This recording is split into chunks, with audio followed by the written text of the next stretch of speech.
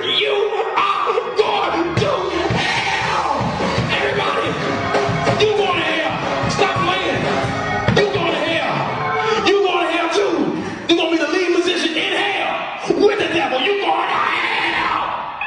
Hell. Everybody, don't play no more. Hell. So everybody, I'm out of here. What if we're already in hell? You ever thought about that? I mean, look at Earth.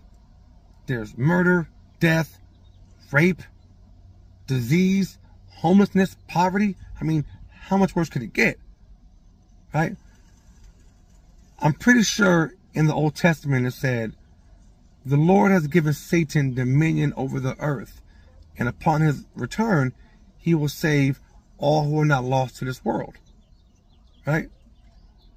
What if whatever we did in our past lives were placed on earth, which could be hell, to atone in order to get to heaven, to be with our Lord and Savior?